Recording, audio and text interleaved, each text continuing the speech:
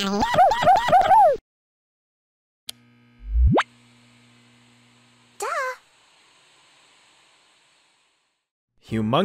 Entertainment. This name may not ring any bells for the majority of children nowadays, but as a child who grew up in the late 1990s and 2000s, Humongous was a common household name that many people my age knew back then, or at the very least, their most iconic characters: Putt-Putt, Freddy Fish, Pajama Sam, and Spy Fox. These were characters that impacted the lives of a generation as they took children on adventures from the deep-sea trenches of the Atlantic Ocean to the far-off reaches of the Land of Darkness. Humongous was the children's adventure game developer of the 1990s and touched the lives of many young children that were just starting to learn about the world around them. Before the days of easily accessible mobile apps and online platforms like YouTube, the primary form of digital education came in the form of CD-ROMs, ergo, computer games that were designed to educate children in an interactive manner. Appropriately labeled as edutainment, this area of the gaming market included popular IPs such as Reader Rabbit, Clue Finders, Adiboo, and of course, Humongous Entertainment. However, while I cannot deny that there is certainly educational merit to the numerous titles released by the company, I would not classify most Humongous games as edutainment in the traditional sense.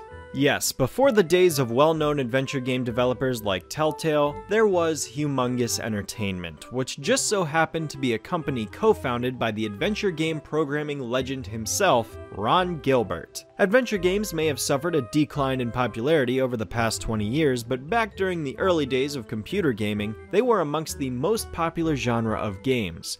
Monkey Island, Maniac Mansion, Myst, and Loom were all immensely popular titles that garnered critical acclaim, with the former two being games that Ron Gilbert himself helped to develop. At the time, there was no competitor producing adventure games for younger demographics. Ron Gilbert noticed this, and with the establishment of Humongous, he helped to expand this entire genre of video game to a younger generation of individuals so that they too could immerse themselves into the imaginative worlds that adventure games are known for. Unfortunately, at the turn of the millennium, the company began to experience several financial troubles due to the rapid advancement of technology, the ever-changing trends of the gaming market, the children that were once invested in the company growing older, and corporate meddling due to poor decisions made under a new ownership that had a negative impact on the company as a whole. The story of Humongous Entertainment is a tale of hardship and woe, but one that deserves to be told all the same. Over the next 90 minutes, I am going to be providing you with the most comprehensive timeline of Humongous's history that I know to exist on the internet. I have riddled this video with details of significant milestones and achievements that were made by the company during its time in the sun, as well as the eventual downfall that led to where it is today. What started out as a simple video of mine reflecting on the various games I grew up with as a kid quickly transformed into a massive undertaking that I never expected to go as deep as it did.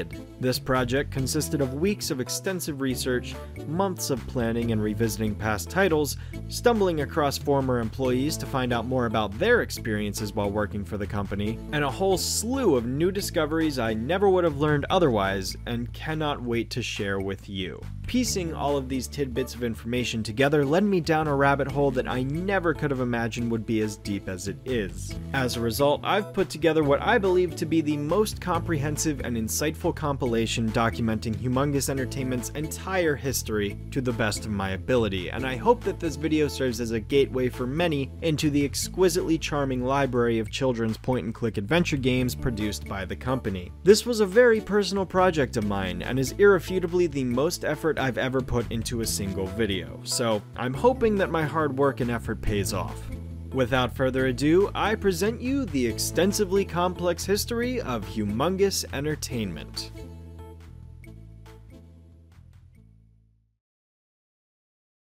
And that's when, I kind of thought about, well, maybe I should just make adventure games for kids, and not kind of dumbed down storybooks, which, it kind of started to come out at that time, but real adventure games with actual puzzles and characters and all those things, but just simplify stuff a little bit. In a normal adventure game, you might solve a puzzle and there might be like 4 different puzzles that chain together you have to do to solve the thing. But in the Humongous Entertainment games, it's like it was only 2 chains, right? All puzzles were just kind of 2 steps to solve them. So it was just a little more simplified, but they were real adventure games. And so that's kind of why I decided to do Humongous Entertainment. Humongous Entertainment was originally co-founded between 2 individual people, Ron Gilbert and Shelley Day.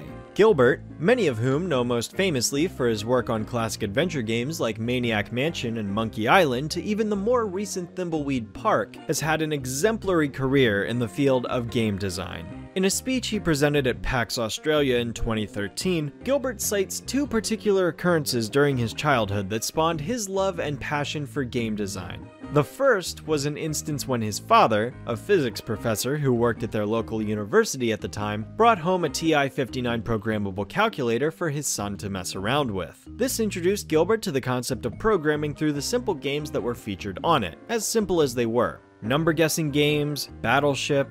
While certainly not the most complex titles ever made, at the time they were enough to ignite the spark that would lead Gilbert down the path that would get him to Humongous Entertainment. The other inspiration he names is Star Wars. The original Star Wars film was the gateway into opening Gilbert's mind to the idea of the creative process. He cites the film as being the moment when he became fascinated of the process that brought it into existence, stating, "Before Star Wars, I didn't know a movie was made and that there were scripts and writing and directing.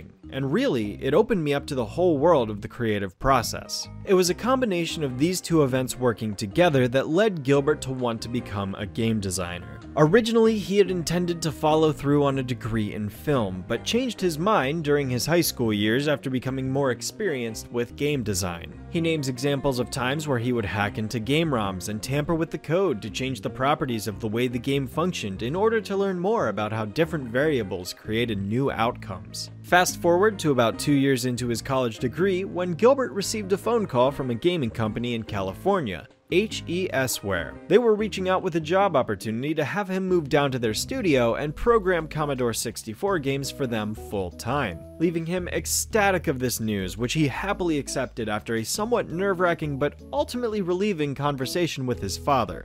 Things seemed to be looking up for him, and for a short while, things were going great. But unfortunately, due to some higher-up trouble, the company he was working for ended up shutting down only 6 months after he was hired, forcing Gilbert to move back home and pick up where he left off on his college degree. Just a short while later, before he was fully enrolled at his university again, he received a random phone call one day from a representative at Lucasfilm with another job opportunity. As quick as lightning, he accepted the offer, and before he knew it, he was off to California once again to begin producing games for none other than LucasArts.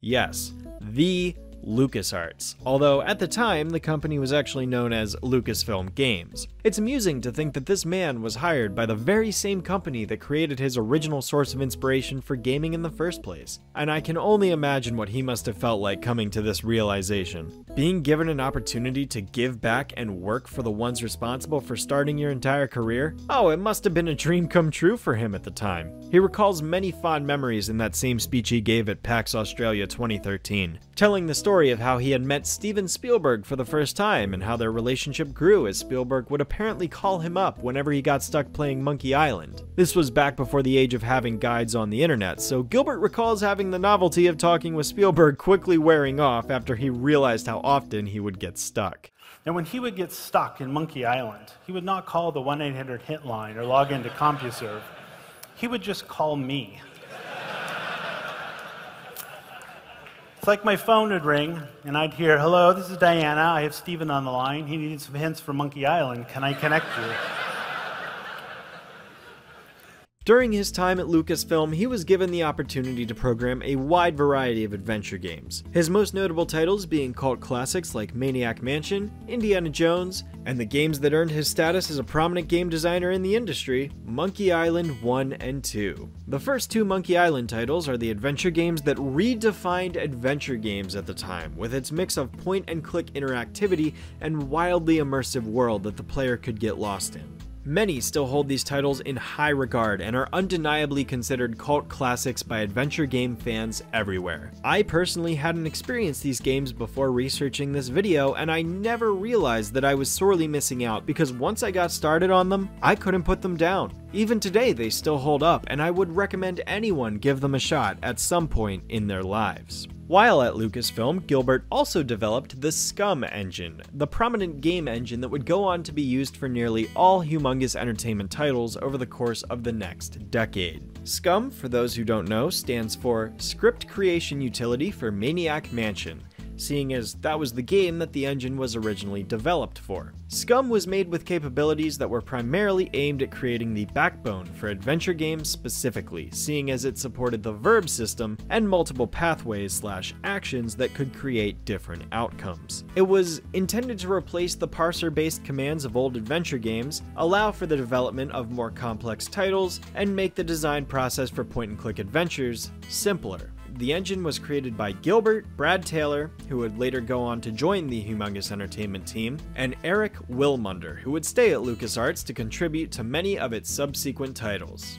Following Monkey Island 2, Gilbert began looking at a new opportunity. He wanted to branch off and create his own adventure games under a new company, and after some collaboration with Shelley Day, the two set out to establish what would become Humongous Entertainment on October 30th, 1992. Shelley Day, of course, being the other half that makes up this dynamic duo of children's adventure game publishers. Day was introduced to her first computer game at a barbecue in the early 1980s, a text-based adventure game of some kind that she spent playing for nearly 6 hours straight, and she immediately went out and bought a Commodore 64 the next day. A few years later, she graduated from the University of San Francisco and went on to work for Electronic Arts, being the only female out of 60 producers that worked for the company at the time. A few years later, she joined Accolade and helped produce the original Star Control game, and after that, she went on to work for the newly rebranded LucasArts to produce Indiana Jones and the Fate of Atlantis and Monkey Island 2: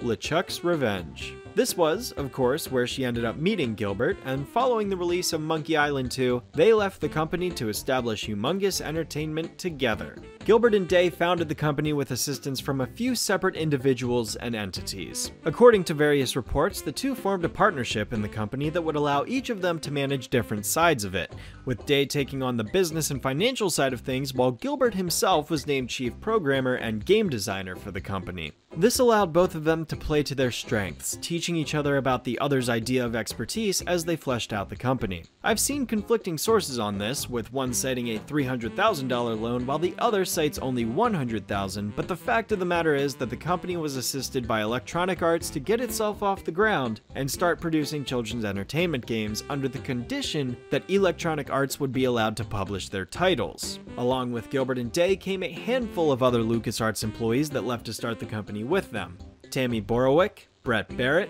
Chris Sontag, and the aforementioned Brad Taylor. The company began with a staff of 6 and would eventually grow to roughly 20-something employees by the release of their first game. The origins of the name Humongous Entertainment actually came from the suggestion by Gilbert's colleague at the time, Tim Schafer.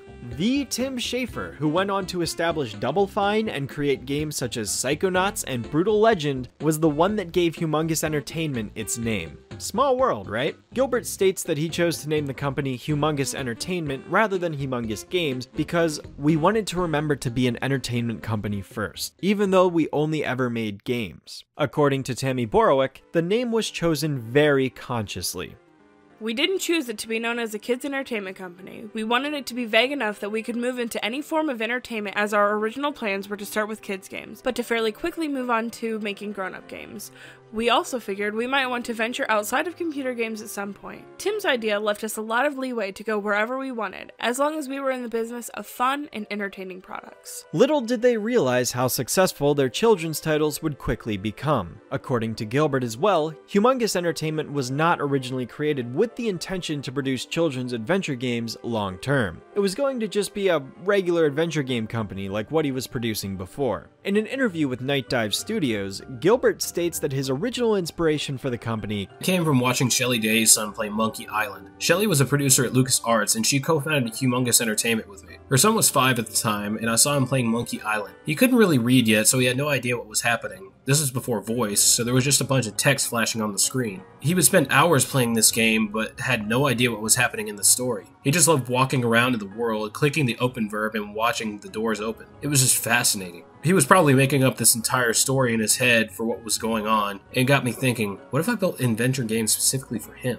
Gilbert figured, if a child can get this immersed into a game without being able to read, just imagine what could be done with a game designed specifically for them. And so, with a stroke of genius, he and his team members set out to begin planning out a lower-level adventure game aimed specifically at children using the very same Scum engine that he had created for Maniac Mansion while working at LucasArts. The team was already familiar with it thanks to their production of the Monkey Island series, so it seemed like the logical thing to do was keep using it. However, there was some slight difficulty that the company encountered when it was just getting started. As it turns out, Gilbert did not have the rights to the Scum engine.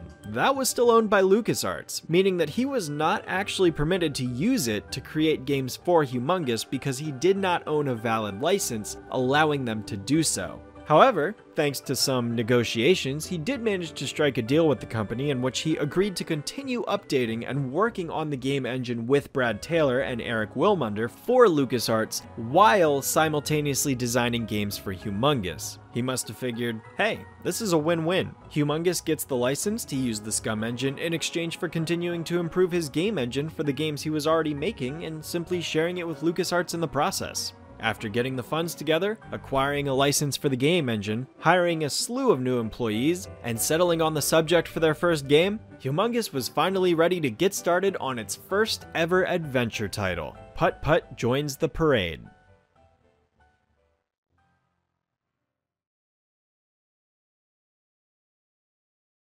Hi, my name's Putt-Putt.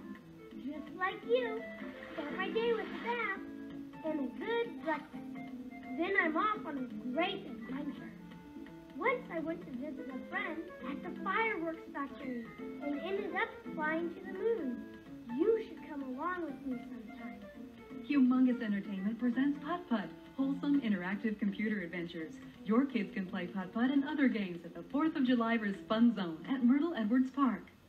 The original idea for Putt-Putt came from the mind of none other than Shelley Day herself. She had originally invented the character a few years prior to the game as a made-up bedtime story that she could tell her son Travis before he went to sleep at night. In these stories, Putt-Putt would go on adventures saving cats from trees or adventuring to the moon, the latter of which eventually did become a game. And I assume this to also be the inspiration for how the team ended up taking their approach to games in general. Gilbert, on several occasions, has described their method of designing Humongous titles as creating bedtime stories, in the same way that parents will read their kids stories. They're not reading their kids math books or books on how to spell, they're reading their kids nice little stories with morals that the kids can learn something from. Humongous had a goal in mind, to set a new precedent for children's entertainment. With most titles at the time being nothing more than watered-down interactive storybooks or lectures, Humongous saw a prime opportunity for innovation. The company chose to capitalize on this fresh market and came up with ripe new mechanics never really seen before in children's computer software. Ron Gilbert had made a tweet in 2012 stating that one of his original goals in establishing the company was to train an entire generation of children to love adventure games, and if the sheer amount of attention that the nostalgic Reddit posts get every so often are anything to go by, I'd say he succeeded tenfold. And thus, the first entry in the Junior Adventure series came to be.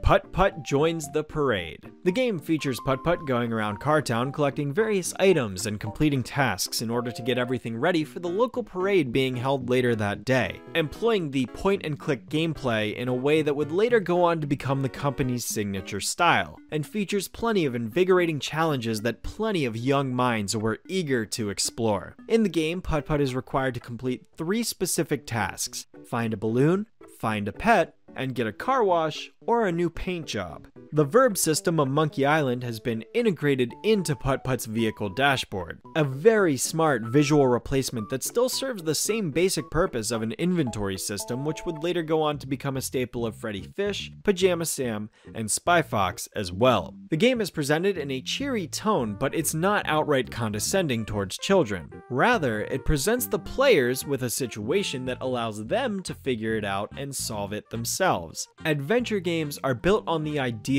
of letting the player figure out what to do rather than getting told where to go and which objective to complete the way a lot of modern games tend to. It is also fully voiced by a cast of actors, with a very young Jason Ellefson taking on the lead role as Putt-Putt. Considering that Putt-Putt himself is a kid in the world of Cartown, and that these games were intended to be played by kids, casting a kid as the character just seemed like the smart thing to do. And he honestly does a good job most of the time. His performance certainly improved come Putt-Putt 3 and 4. However, when LucasArts caught wind that Humongous had released Putt-Putt Joins the Parade under Electronic Arts, they ended up filing a lawsuit against Humongous for violating the terms of their agreement to the license of the Scum engine, stating that they broke these terms by allowing EA to publish Putt-Putt Joins the Parade. The agreement that was originally made between both companies stated that Humongous was not allowed to sell a product developed using the Scum system to any third-party distributors for less than 75% of the 6-month rolling average wholesale price at the time. After a 3-year period, the price restriction would expire, but I'm honestly not sure if anything came from this lawsuit, seeing as Humongous carried on releasing titles anyways. I just wanted to make a note of it at the very least.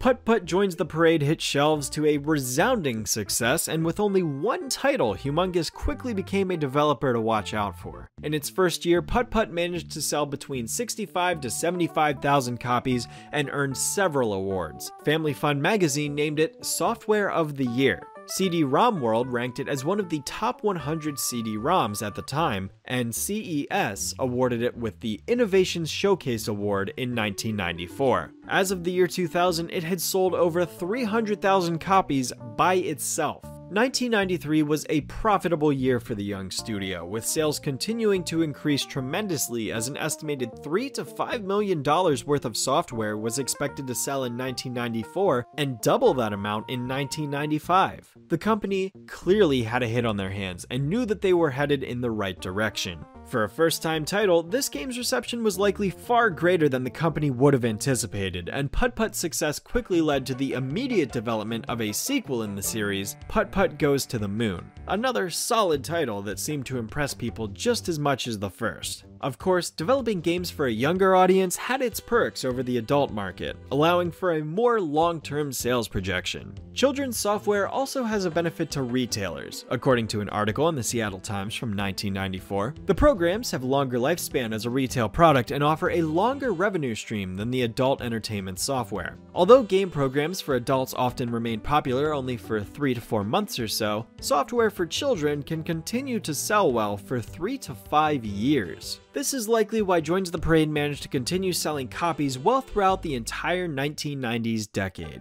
Suffice to say, Putt-Putt was a hit amongst both parents and kids alike, and continued to see numerous titles released for him as the years went on. However, Humongous couldn't rely on the success of Putt-Putt alone forever, so next it was time for them to introduce a second IP to the children's entertainment market. Thus came the introduction of Fatty Bear. Fatty Bear is a lesser-known IP that only ever saw one mainline game get produced. There's a rumor circulating around the internet that this was because another company owned the rights to the character, but the reality, according to the former Humongous alumni that created the original character herself, Laurie Bauman Arnold, and again I apologize if I mispronounced that name, was the one who owned the rights to the character, which made the cost of licensing the Fatty Bear character more expensive rather than just coming up with new characters that the company would have full ownership of. Laurie actually shared this image of the original Fatty Bear on Venice Beach sometime several decades ago on the official Humongous Entertainment alumni Facebook group, which has been one of the best sources of information that I have used for the making of this video.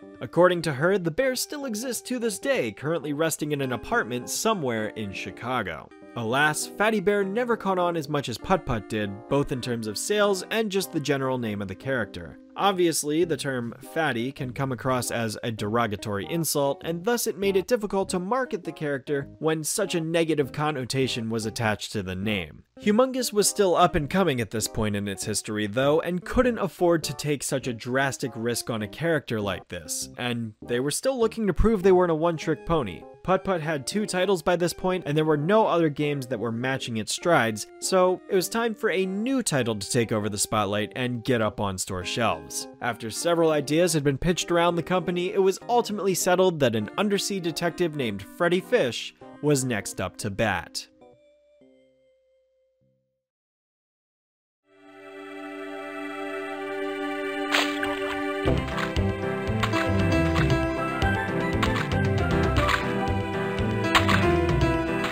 Thanks for getting the flowers, Sam. Sure thing, Freddy. They're wonderful. Gotta go, Sam. Bye, Freddy. Whoa!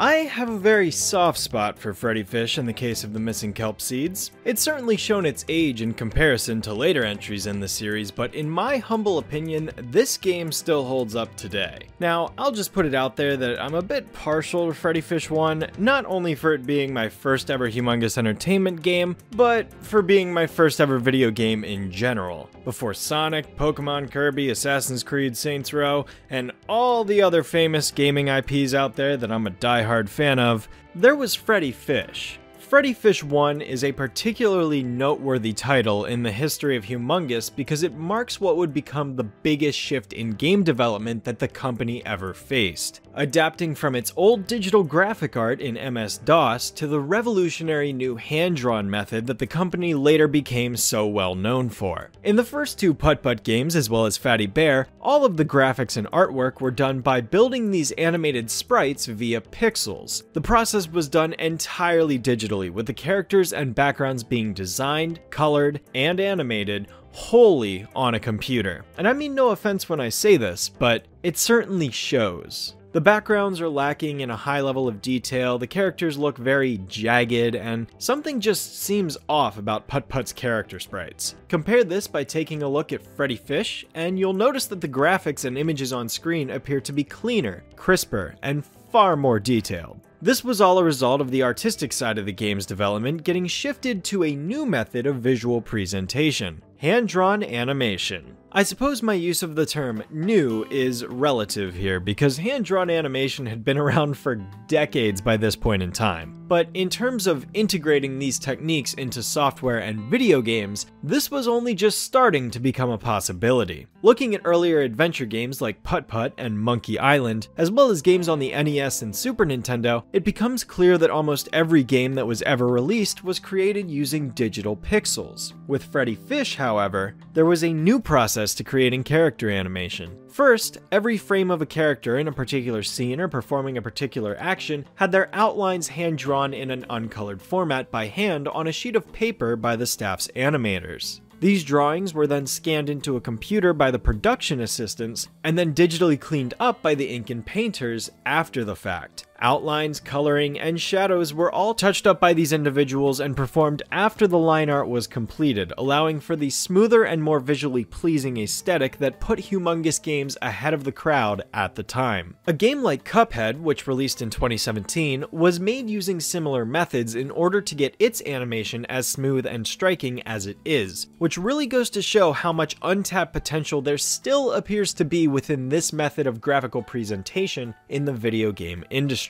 Humongous's shift in animation occurred as a result of an inspiration and fear that creative director Ron Gilbert faced when he attended a conference of some kind being hosted by a rival software company that was showing off their new method of scanning in hand-drawn animations for a game that they were working on at the time. Gilbert describes the experience of viewing these new images as stunning. He could tell that they were still made of pixels, but these were sexy pixels. The experience completely changed how he had viewed their approach to games, and when he returned to the company's office the next day, he gathered up all of the artists and designers on staff to ask them if they would be able to pull off the same thing. Despite having minimal experience in hand-drawn animation, the crew knew that they were up to the task, and they had agreed to completely scrap everything that they had worked on up until that point in order to make this change a reality. All of the character sprites, backgrounds, inventory items, everything thrown away in an instant as the team started back at square one. At the very least, the game still kept its overall structure, design, script, and storyline, so not everything was eliminated from production, but the game's entire visuals department needed to be completely redone from the ground up.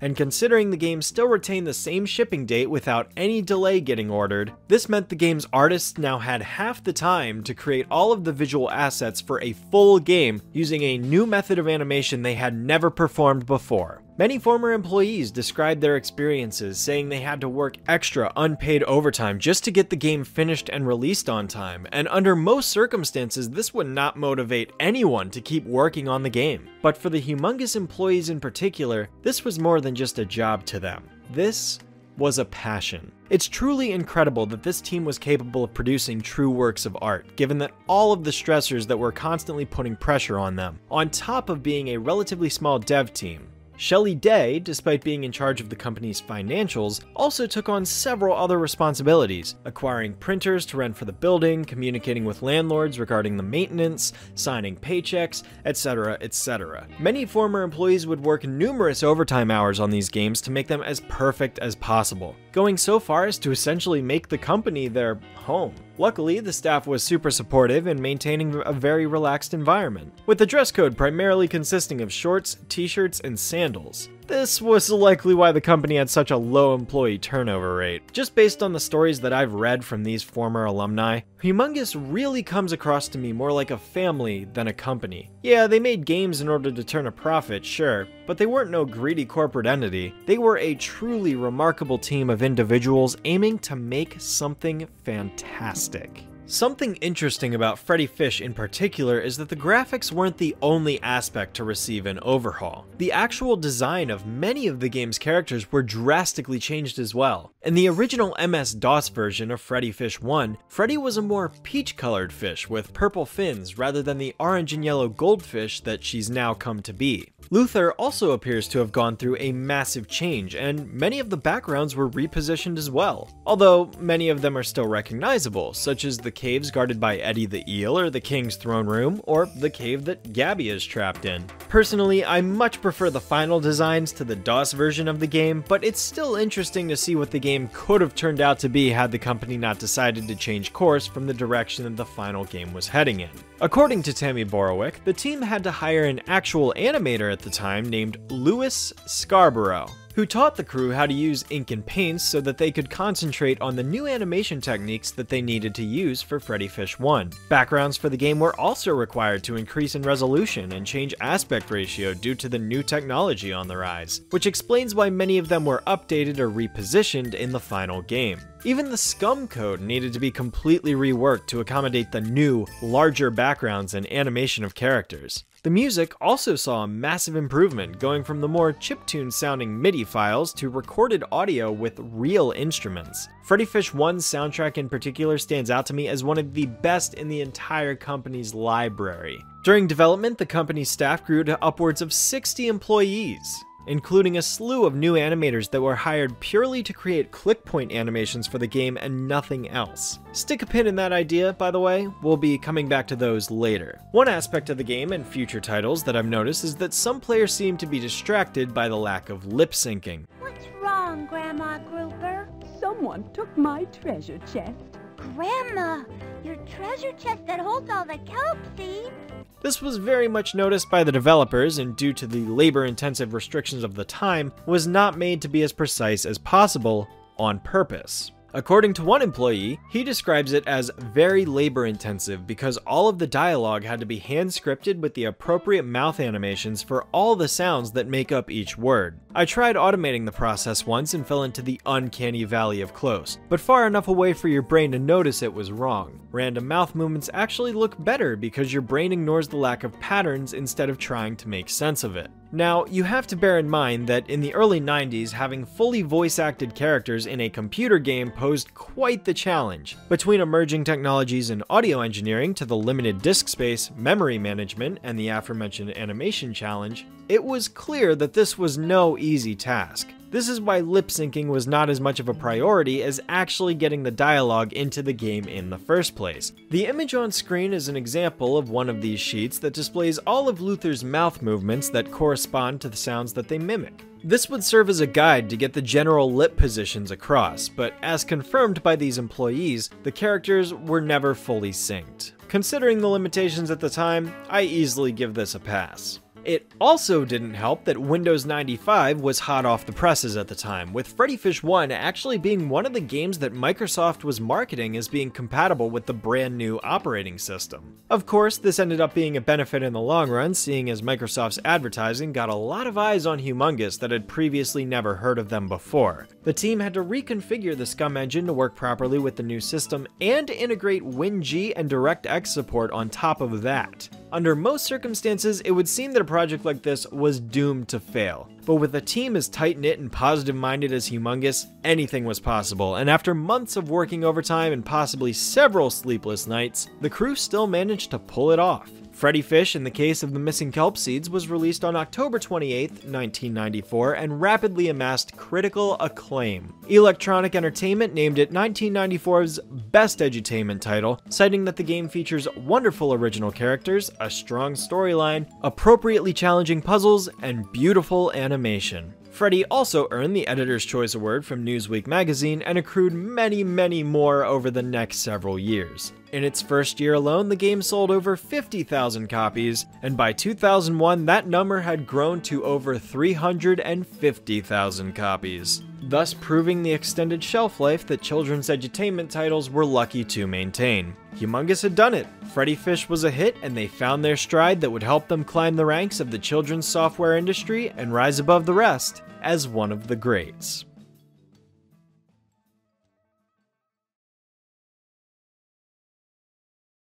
Good morning, Mr. Baldini. Today's the opening of the Cartown Zoo. I know, Putt-Putt, it's a bigger day. How would you and a Pepper like to take some zoo chow over there before they open?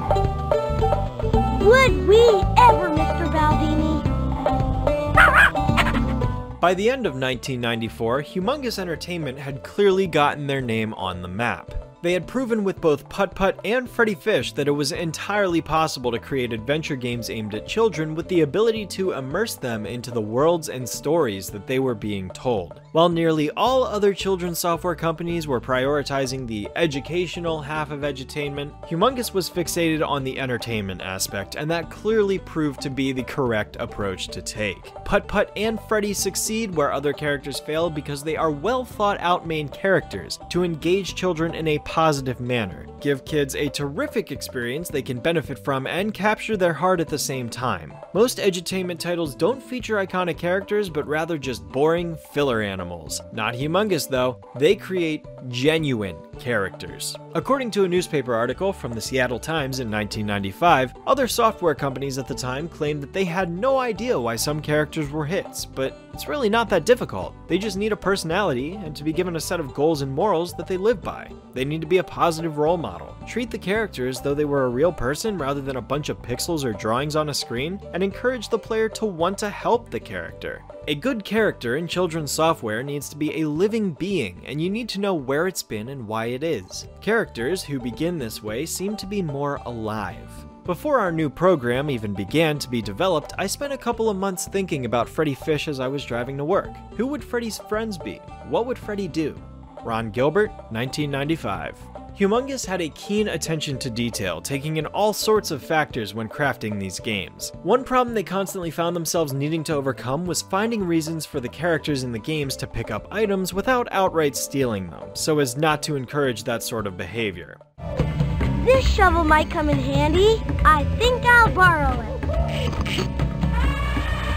When asked about this, Ron Gilbert responded with, "That was a big issue, because we did not want kids to learn this kind of thing. Because adventure games are really about kleptomania, so there always had to be reasons that had to make some kind of sense to the kids. So, an item would just sit around and the kids would try and pick it up, so their character would ask, 'Can I borrow this?' And the other character would agree or ask for a favor in return." As it just so happened, the children's software market appears to have exploded in '95 as Humongous Entertainment began to see a dramatic increase in sales over the course of the year. Humongous themselves saw sales figures jump to over $10 million for the year, more than double the amount from 1994. However, it wasn't just Humongous that witnessed an increase in demand. The entire children's software industry in general began to experience a rapid uprise in popularity, seeing as the CD-ROMs produced for the market nearly doubled between 1994 and 1995 alone. Likely due to more and more people continuing to purchase personal computers for their homes now that the technology was readily available.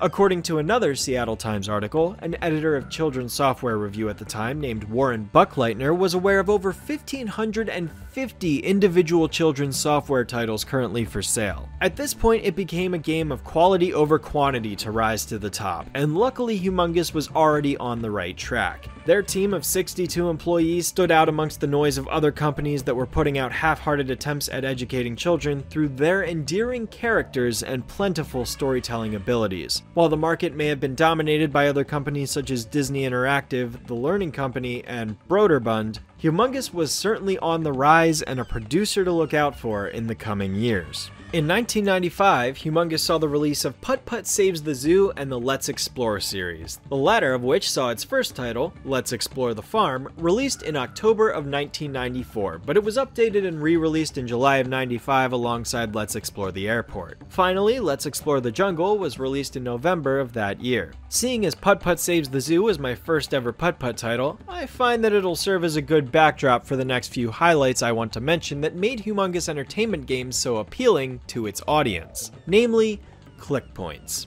Ah, that's right, we're removing that pin we stuck in earlier and bringing it up now. Click points are these nifty little animations that play whenever the player clicks on a particular object on screen. Besides having the ability to click on the edges of the screen to determine which room to move to and selecting items from your inventory, Humongous games give the player the ability to interact with all sorts of different background objects and locations that all play a nifty and amusing little animation when you click on them. Sometimes they're related to the environment around them, and other times they are just completely random and silly little gags. But from my perspective, click points are genius inclusions in the game that not only incline children to explore their surroundings and experiment with different objects to discover new outcomes, but it rewards their curiosity with a new surprise, joke, or discovery that can allow them to learn different skills without even realizing it. Gilbert, in another interview, trust me, he's done a lot of these things, explained that the origin for the idea of click points came when he noticed the kids were more interested in just goofing around in the game, whereas adults are more interested in solving a game. One of the things Humongous Entertainment had were what we called click points, which you would click and they would just do funny animations. They didn't have anything to do with the puzzles, they were just fun. We added those because kids liked goofing around in the game. These click points make for a brilliant way to get kids to ask questions and encourage them to think outside the box. I know I'm jumping ahead a little bit, but one of my all-time favorite click points appears in Putt-Putt Travels Through Time. In the medieval area, there are these two plants located at the entrance of the time vortex. The one on the right spits out a tiny seed that falls down in an arc, while the left plant has a bird rise up and open his mouth to yawn. 6-year-old me thought to try and time it so that the seed would land in the bird's mouth right as he was yawning, and lo and behold, when I did that, an entirely new animation played showing the bird celebrating for catching the seed. In that moment, I felt like a genius for combining those two animations together, and it indirectly taught me about the concept of cause and effect. It's little things like that that go a long way and provide the game with even more depth than it already has. It fills the player with a sense of, well, now I gotta try and see how many cool little animations I can find. The best aspect of these animations is that they have so much versatility. Some of them play in isolated animations, some of them have different variations of the same idea. Some can be combined with other animations to create an entirely new outcome. Some can change the actual environment, such as this billboard that teases both Freddy Fish and Fatty Bear after taking on a weight loss program, and on the rare occasion, a click point will end up taking you to a full-on song. We are the topiary creatures. We're very pleased to meet you, senors and senoritas too. Topiary Creatures is probably the most iconic song of all Humongous games. This one's still just as catchy and memorable today as it was when the game came out, and that's a bonus of most Humongous games in general. After Freddy Fish 1 and the switch to hand-drawn animation, the games became much more timeless and long-lasting. Certainly, you can still notice hints of outdated technology in aspects like the audio compression and lip syncing as mentioned earlier, but on the whole, they still hold up remarkably well. The visual style of the games is very much akin to cartoons of the time, especially with the thicker outlines and clever use of squash and stretch. One aspect that I absolutely love about Putt-Putt's character is that the animators gave him the ability to twist his body around in ways that a standard car would not be capable of. If he were animated like a real-life automobile, he would be a far less expressive character, being limited to only facial animations and lacking that body language that conveys so much additional reactionary emotion.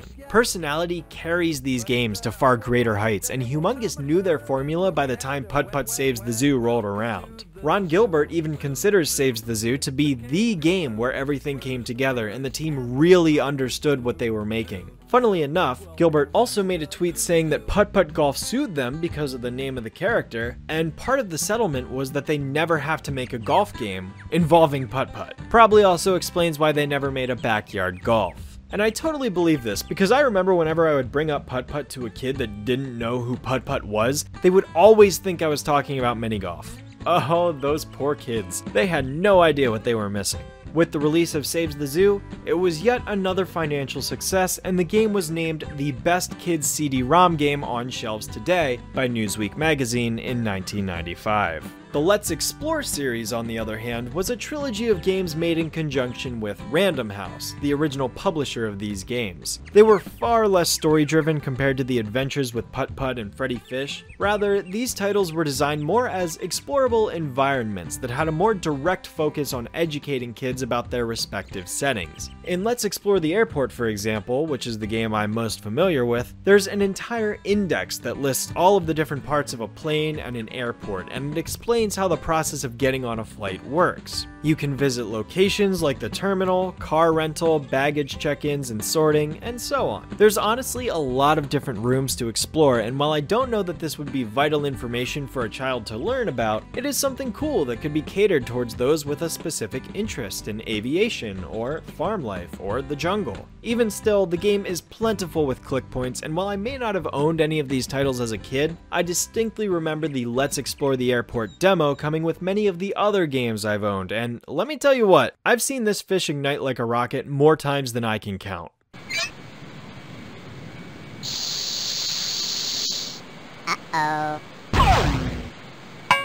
Seriously, that was like the funniest thing to me at a young age. I loved it. 1995 proved successful for Humongous, and 1996 seemed to be looking like things were getting even better. The company brought in over $10 million in 95 and grew to roughly 92 employees by the end of the year, over triple the initial amount the company had started at when it released Putt-Putt Joins the Parade. However, as the market continued to rapidly expand, it became clear that Humongous, while successful, was still an incredibly small company that was being overshadowed by the other big names like Disney and Sierra. Early in the year, Jonathan Miller wrote a newspaper article for the Journal American, a local paper near Seattle, Washington. By the way, that's where the company was based. I probably should have mentioned that earlier in the video, about Humongous's hopes for the upcoming year. In the article, the managing director of EA Seattle at the time, Ivan Manley, gave his 2 cents on Humongous's status relative to other edutainment companies. I think a company like Humongous over the long term is going to have to become part of a larger company, because they're not going to be able to get their product out there, even if it's a great product. Oh, Ivan, if you only knew that that would lead to the company's demise. Shelley Day, on the other hand, was pretty opposed to the idea, claiming that there were no plans for an acquisition whatsoever.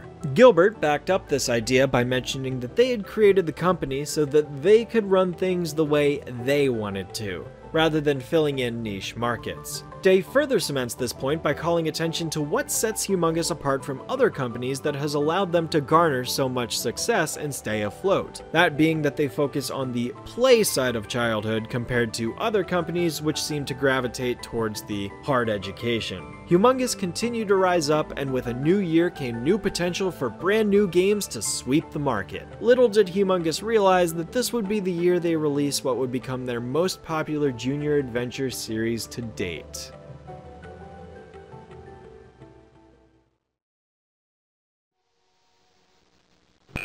Whoa! Ow!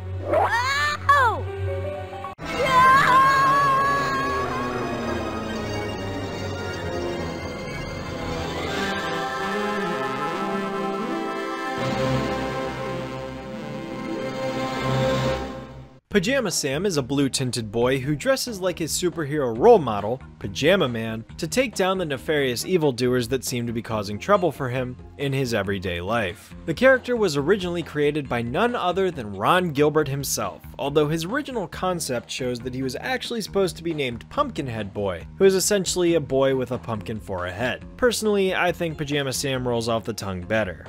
When I first started to think of him, he was actually called the Pumpkinhead Boy, and he wasn't necessarily in pajamas. He had nothing to do with Halloween, he just had a pumpkin for a head.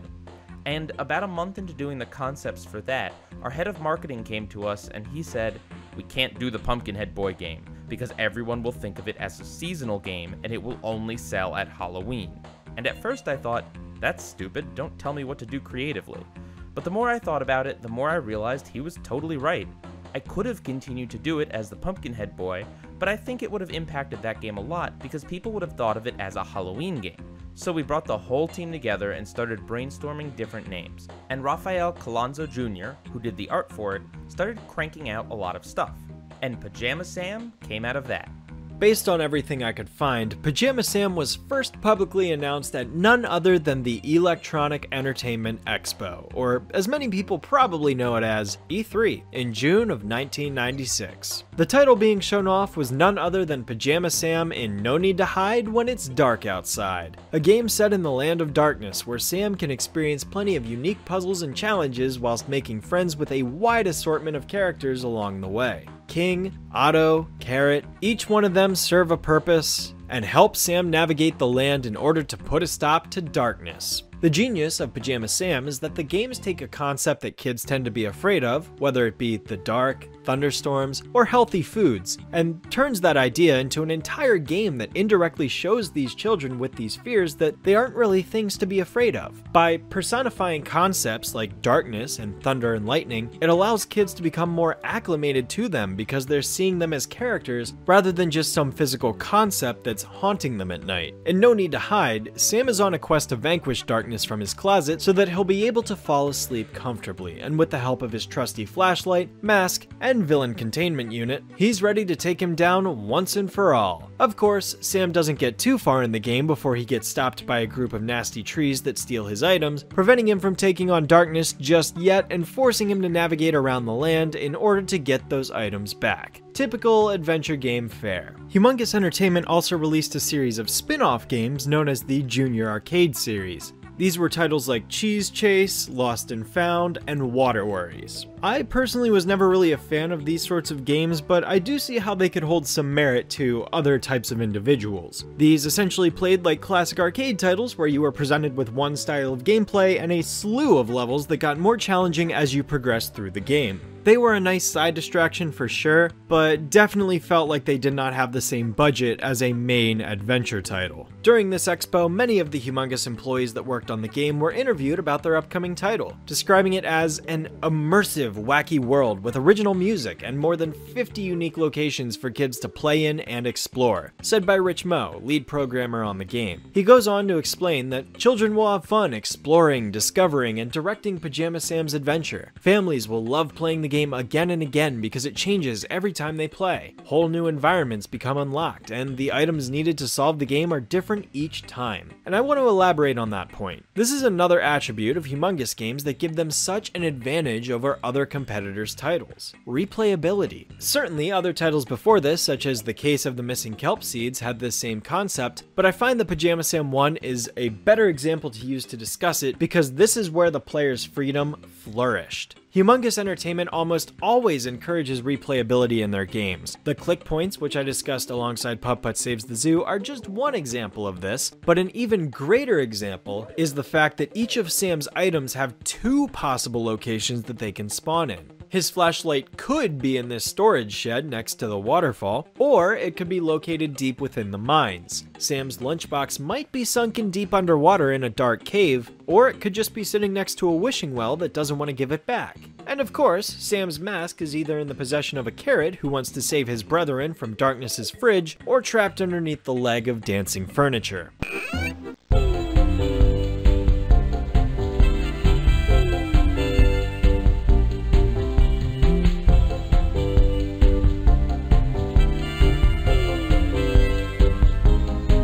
That looks just like my Pajama Sam mask.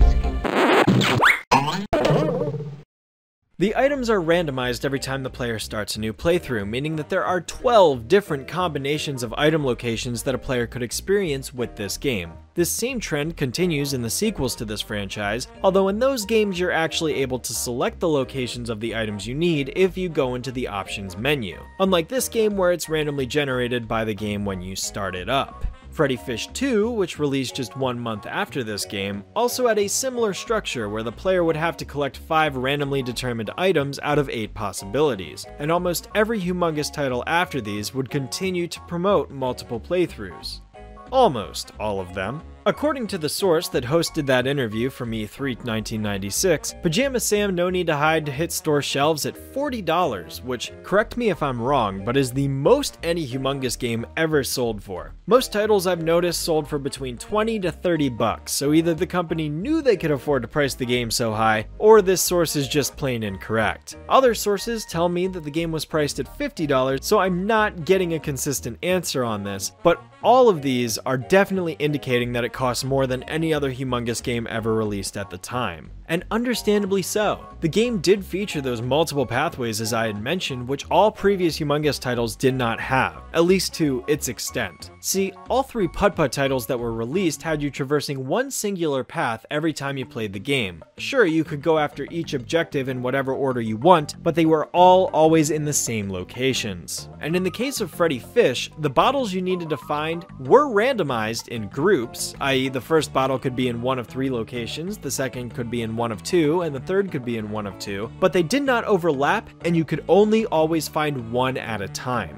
This meant that after finding the first bottle, you would always have to go to the beach or the trench second, and then the King's Castle or one of the 3 caves last every time. It was slightly less repetitive, but it was still linear because it did not give players the freedom to get items in any order they wish. No Need to Hide was the first Humongous game to give the player the freedom to tackle the items in any order and have multiple locations for them to spawn, with Freddy Fish 2 kind of following suit but also implementing a different method of item collection, proving that Humongous was continuing to improve their products with every new release as they continued to break the mold. However, despite these advancements in game design, a rather shocking event had occurred just 1 month before Pajama Sam's release.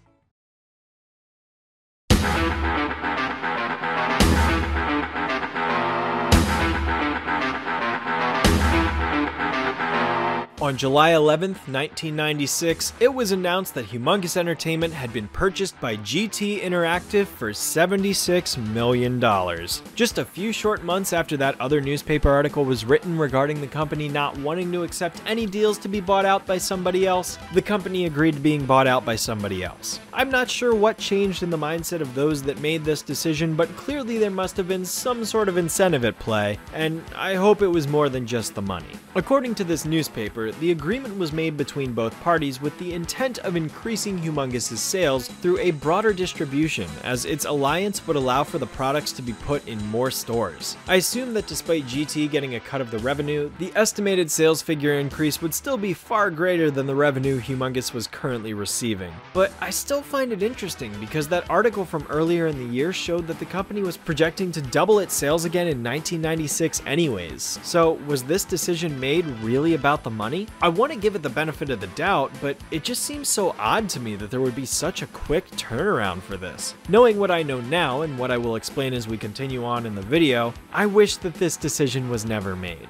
But first, I suppose I should provide some context for who exactly GT Interactive was at the time, seeing as they were a pretty big video game publisher during the 1990s. The company was founded in 1993 and published their very first title in the same year, the original Doom.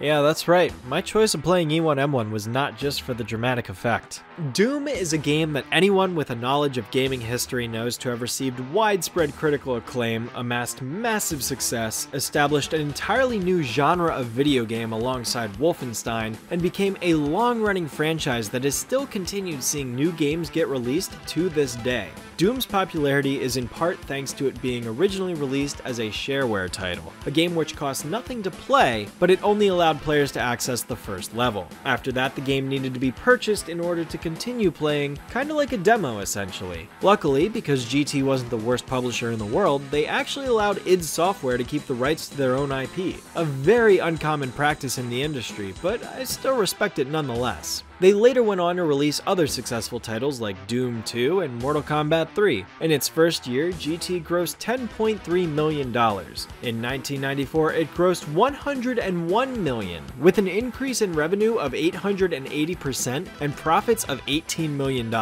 with Doom 2 selling 2 million copies by itself. Back then, that was more than just a massive success. That was legendary.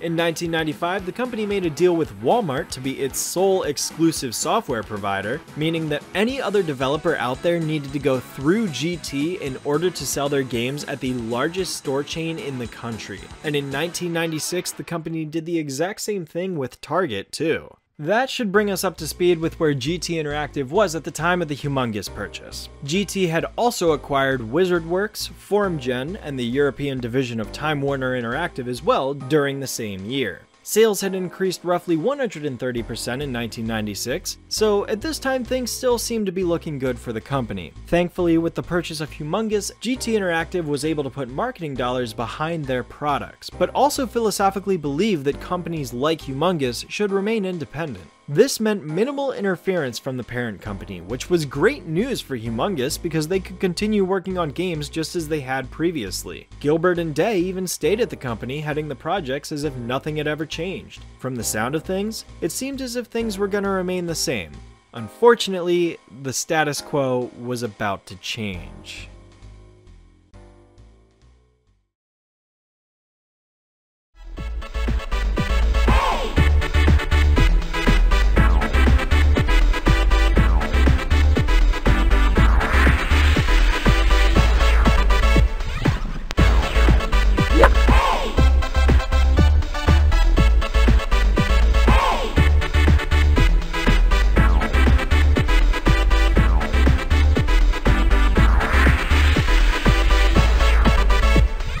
Even with the purchase by GT Interactive, 1996 was still a successful year for the company, with its sales increasing from 10 to 15 million. However, 1997 ended up being arguably the most ambitious year that Humongous Entertainment ever had. There were a lot of new projects popping up and plenty of announcements for extended merchandising of the already established Humongous brands. You could almost say their ambition was humongous. Sorry, had to make a joke like that at least once in this video. The most prominent announcement, if you ask me, was made in March of that year. According to multiple sources, the company was in talks with a few studios about getting either a movie or an animated television series made using Humongous's trademark characters. According to the Los Angeles Times, the plan was to create a TV show patterned on Warner Brothers' hour-long Looney Tunes shows, which features a series of short segments starring different characters. Would this have consisted of just characters characters from the games that were made, or would new exclusive characters have been introduced for the TV series? This never ended up coming to fruition, which is why I'm speculating here. At the time though, it seemed like a brilliant idea. Noel Resnick, Senior Vice President of Program Development for the company Lancet, went on record stating, "This is the first time millions of kids have created strong bonds with a family of characters before they debut on TV, video, or the big screen. Analysts agree Humongous's deal will help the firm remain viable in a crowded children's educational software market where more than 650 competitors jostled for name recognition last year.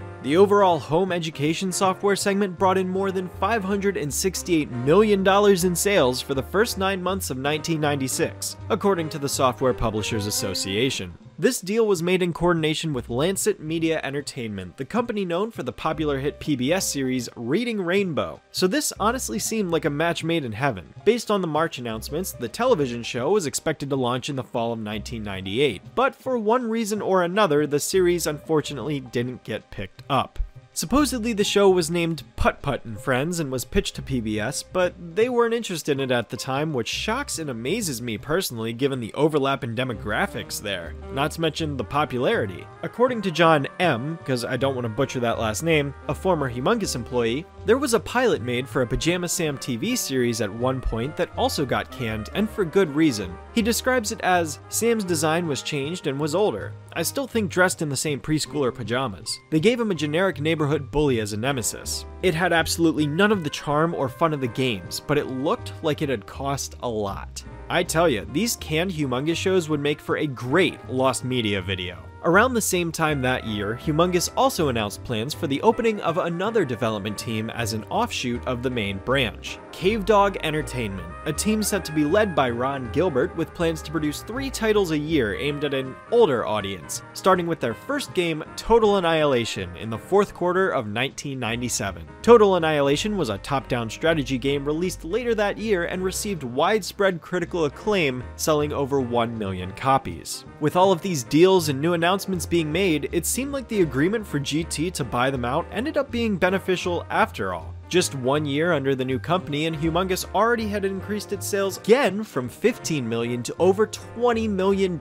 with no signs of stopping. By this time, many other children's software companies were starting to drop out of the race or get swooped up and dissolved or merged into bigger titans like Disney and the Learning Company, but Humongous was still going strong. In fact, they were doing so well that they were recognized as one of the top 5 children's software producers at the time, according to an article from Biz Journals. The article also reassures that the fast growth confirms GT Interactive's wisdom in not fiddling with Humongous's talented creative team or the way it does business. Instead, GT Interactive has given the company free rein, adding its financial support and the distribution muscle to get Humongous products on the shelves of Walmart and Target stores, among other mass retailers. There's a quote in this article in which Humongous executives talked of television shows, toys, and a brand name that is going to be around in 25 years. Yeah, that could have aged better. As of July 1997, when this article was written, it is noted that more than 200 employees were working at Humongous by this point, a gargantuan increase from the initial 6 that had started the company back in 1992. And that increase in employee numbers shows with the sheer amount of titles that were announced at E3 that year. A new junior sports series starting with a baseball game that featured a cast of 30 kids who essentially serve as neighborhood sports buddies, a new product line called Big Thinkers that offers the skill-based focus of traditional educational software, but with the assistance of an entertaining pair of twin characters named Ben and Becky Brightly,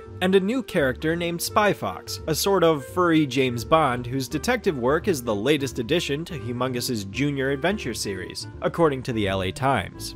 Brad Carlton described these game announcements as titles that were growing up with the kids that were playing Putt-Putt and Freddy Fish just a few years prior. 2 of these titles would go on to become successful, but the third ended up underperforming. From my perspective, Big Thinkers is the most edutaining game Humongous ever produced, although I can see some arguments being made for the Let's Explore series. Big Thinkers had 2 titles released under its brand, Kindergarten and First Grade. As the subtitles imply, these were games aimed at a specific age of kids with the goals of teaching them skills under the guise of various mini-games. They don't get as in your face as something like Reader Rabbit, but I can see why these titles were not as appealing as the typical adventure fare consumers had come to expect from the company by this point. This, along with the fact that the games were singling out one particular age group, ended up causing their market to shrink because it gave off the impression that kids who weren't entering kindergarten yet, and kids who had already graduated from it, shouldn't be playing it because, well, they weren't in kindergarten. I know for a fact that when I was a kid and I saw a game that was targeted at a level above or below me, I didn't want to play it because I felt like I wasn't supposed to. I don't think these are necessarily bad games, but of all of Humongous' franchises, this is definitely the least appealing to me for sure. Warren Buckleitner, who I mentioned earlier, went on record stating, if Big Thinkers had come out a year earlier, they probably would have been a runaway success. The games had some breakthrough concepts, but they were trying to break new ground at a time when there was a lot of competition. Warren still gave the series a 4.5 out of 5 stars. I don't know that I necessarily agree with him, but I respect that he gave the series so much praise. Spy Fox, on the other hand, was yet another success and took his place at the pedestal amongst the other 3 junior adventure game IPs. Spy Fox is a suave James Bond parody character tasked with taking down nefarious supervillains who plan to take over the world in one way or another. In his first title, Dry Cereal, Spy Fox must stop the evil Billy the Kid from stealing the whole world's milk supply and replacing cow milk with goat milk, allowing him to become rich while simultaneously destroying the cow milk industry. The game plays like all other junior adventure titles, with the point-and-click gameplay that fans of Humongous are all too familiar with. The origins of the character came from an idea that Brad Carlton and Brett Barrett had fleshed out together while going to the gym one day. Brad recalls that because they both loved spy stuff, it'd be a perfect fit for a game. He started as Sly Fox, but that name was taken, so at the suggestion of one of our marketing people, we simply changed the name to Spy Fox. He was also largely inspired by the TV series Get Smart. One of the shining factors that makes Spy Fox so appealing is its intelligent writing, chock full of ingenious puns and catchphrases that totally went over my head as a child, but as an adult, I get a kick out of. So what do you think of SkyCorp's new Greek Island Mobile Command Center? Impressive, disguising it as a half-buried boat in the middle of the town square with a stroke of genius. Nobody would ever notice that. So by this point, we've already discussed the gameplay, art and animation, and replayability aspects with the previous 3 junior adventure titles. But what else is left for me to discuss using Spy Fox as a backdrop?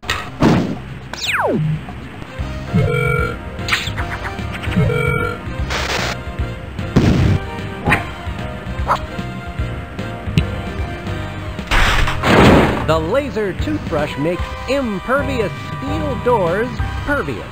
Ah, yes, the music. Don't get me wrong, all Humongous games have iconic music that got stuck in my head for years. There was, of course, already the previously mentioned Topiary Creatures, Pajama Sam's theme is iconic, and the Case of the Missing Kelp Seeds opener is a legendary piece of music through and through. But Spy Fox has his own recognizable theme too. Of all aspects for the Spy Fox series to really pay attention to, the music, soundtrack, and, of course, the writing seem to have been made the biggest focus of these titles, even more so than previous Humongous games. Dry Cereal takes place on the island of Acidophilus, a fictional island located somewhere off the coast of Greece. All Spy Fox games are also known for their inclusion of various geographical locations around the globe. Seeing as a lot of James Bond movies take place in various countries, it makes sense that these games would see Spy Fox traveling around as well. The soundtrack of Dry Cereal consists of 2 primary instruments, the piano and the synthesizer. Practically every song in this game uses at least one, if not both of these instruments, and they come together so well. Dry Cereal hands down has my favorite soundtrack of the entire company, and without question deserves more love and attention because there are some masterful compositions contained within this game. And of course, the writing. Don't even get me started on the writing. The sheer level of genius that went into writing jokes that adults would totally love that would go over kids' heads are jaw-dropping. Seriously, if you're an adult and haven't played this game in recent times, go back and give it a shot because the sheer number of jokes that they crack are absolutely absurd. Definitely gives the game and the character a lot more wit. And then of course, there's Backyard Sports. I mean, what is there to say? The Junior Sports series is unquestionably Humongous' most successful IP of all time. Pablo Sanchez is the greatest athlete to ever live, and the sheer levels of representation prevalent in this game is absolutely groundbreaking for the entire video game industry. We did not just create characters and give them real sports star names, says Elizabeth Stringer, Director of Development Sports. When playing the backyard sports games, children are as picky as they are in real life, and they will choose the backyard children that they best relate to. Same goes with the professional children, so we went to those sports stars and asked them their favorite colors, foods, music, and other things that children relate to. Backyard sports was ahead of its time. You've got all sorts of people with different backgrounds, interests, talents. Practically any kid who plays this game could find at least one character that resonates with them. They even got Kenny Kawaguchi in there. Like, mad props to the dev team behind this game because they have my respect. Backyard Sports was never my personal favorite, as I found myself drawn more to the adventure games than the sports series, but I can't deny the sheer level of fame that these titles accrued during their life cycle. But wait, the announcements don't stop there, because in November of 1997, Humongous Entertainment also announced that it would be partnering with Nickelodeon for a 5-year deal in order to produce CD-ROM titles of the hit preschool series Blue's Clues.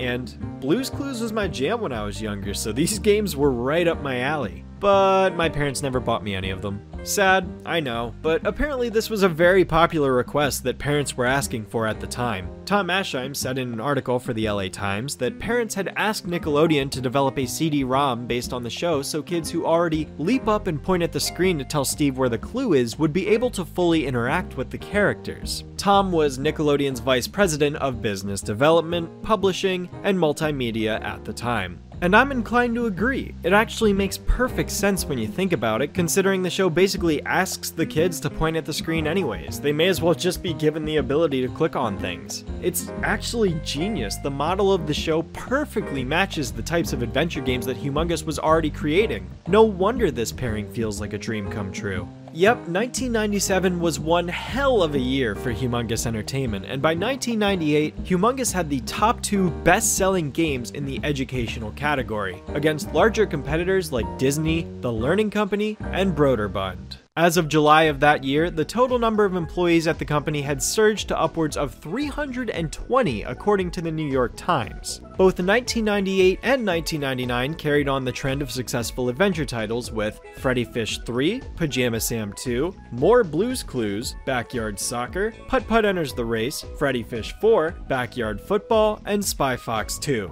among other spin-off titles as well. By the year 2000 in particular, Humongous had sold more than 16 million copies of all of these games. They were no pushover and had grown immensely since starting as the small independent software developer from Woodinville, Seattle. Considering all of the work that had to go into each and every game, and for the company to be at a point where it was releasing 2 to 3 adventure games a year on top of the Backyard Sports series and other merchandise like toys, books, etc., it's no wonder the company continued to grow to such a high level. For each game, this team is required to create hundreds of thousands of frames, even more for the sports games due to the multiple characters and hundreds of possible on-screen interactions. A junior adventure game, such as the new Spy Fox title scheduled for release in the first quarter of 2001, may have 2 to 3 times as many frames as a half-hour cartoon show.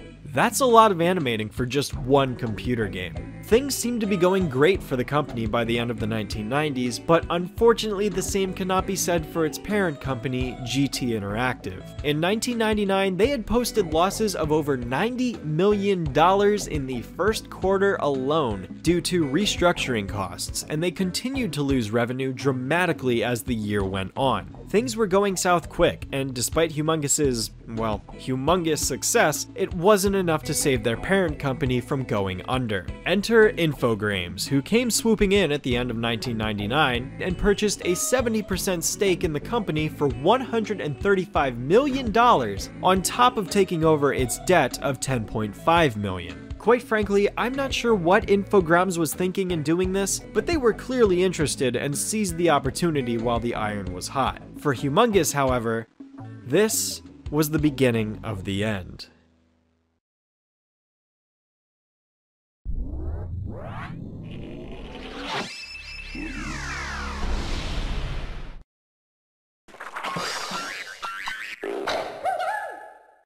Infogrames, better known as the destroyer of all things sacred, was a company founded in France by Bruno Bonnel and Christophe Sapet in June of 1983. The company initially got off to a rocky start due to investors not wanting to sink their money into a brand new, untested market at the time. This of course changed when the early 90s rolled around and Infogrames began developing games for the SNES and Nintendo Game Boy, with the release of Alone in the Dark in 1992 putting them on the map.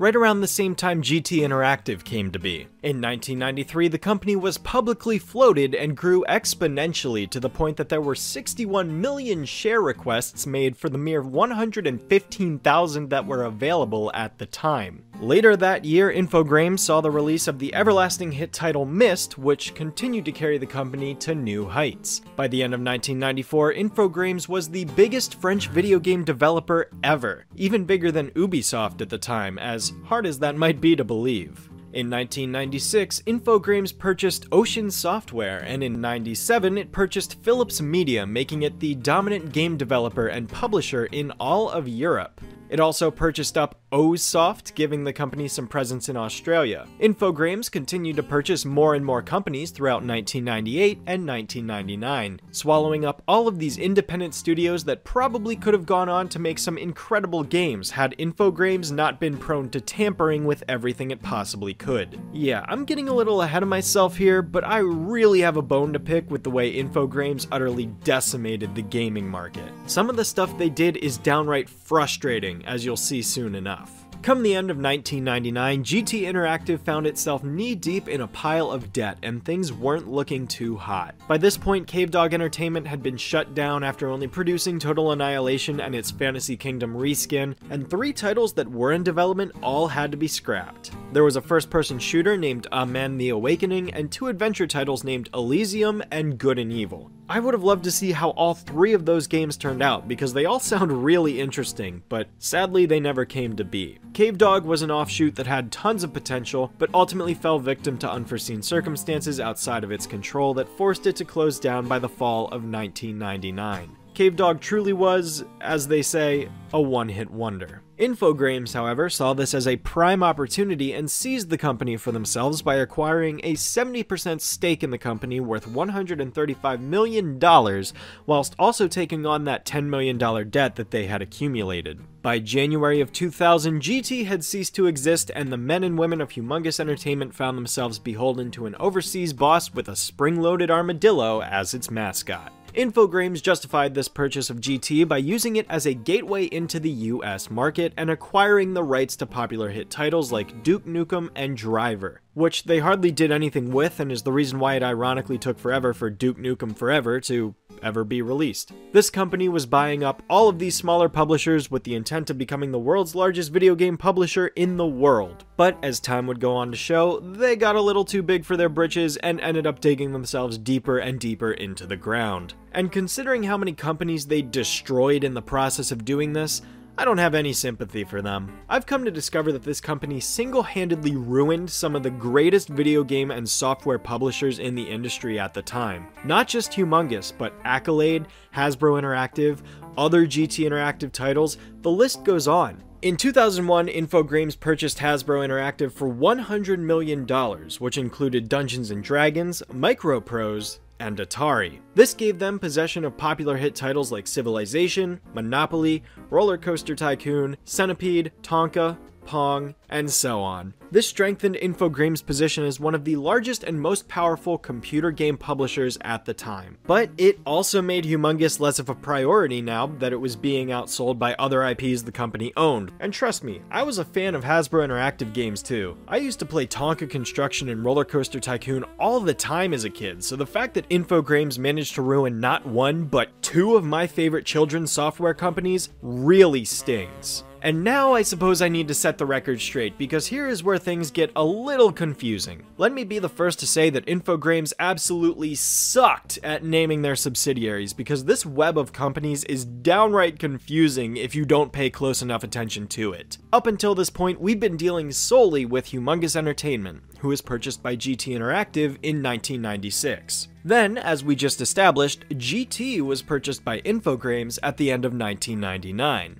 After this purchase, Infogrames rebranded GT Interactive to Infogrames Incorporated. I should also mention that the original Infogrames full company name was Infogrames Entertainment Société Anonyme, although the French terminology is abbreviated as SA. As such, from this point forward, I will be referring to the original French parent company that purchased GT Interactive as Infogrames SA. So, Infogrames SA renames GT to Infogrames Incorporated, seeing as it was now the company's North American subsidiary. After this rebrand, Infogrames merged Infogrames North America Incorporated, formerly Accolade, which was also purchased earlier in 1999, into Infogrames Incorporated. Later, in 2001, when Infogrames SA purchased Hasbro Interactive, as I had mentioned, they chose to rename that company to Infogrames Interactive Incorporated, a separate company from Infogrames Incorporated, both under the parent company Infogrames SA, which was based in Europe.